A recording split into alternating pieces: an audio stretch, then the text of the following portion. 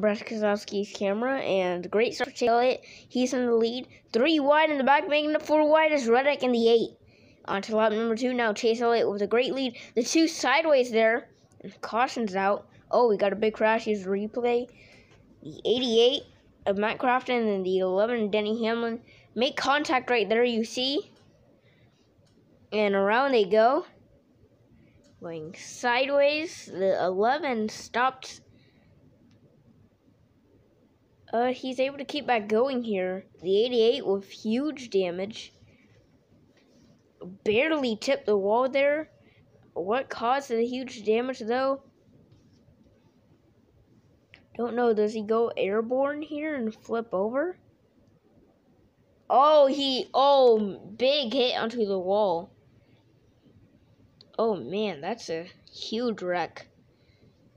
He did not go upside down, luckily, but he did spin out a few times. He did hit the wall right there. Back green. Chase Elliott, great start. He's in the lead. Here comes Austin Dillon. And the 43 sideways. Great save there.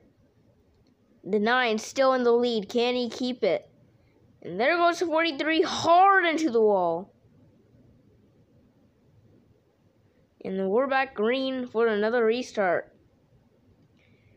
The 9 losing the lead. The 2 Penske teammates making it 3 wide there. Last lap. They're making contact in the back. Nearly 5, 6 wide. They're crashing. Huge, and it's a photo finish.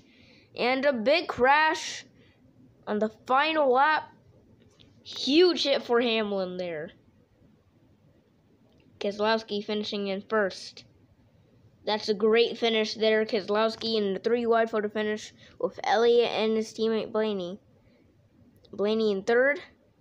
Dillon is in fourth. And the 88 of Bowman in fifth. Here's Matt Crafton in sixth.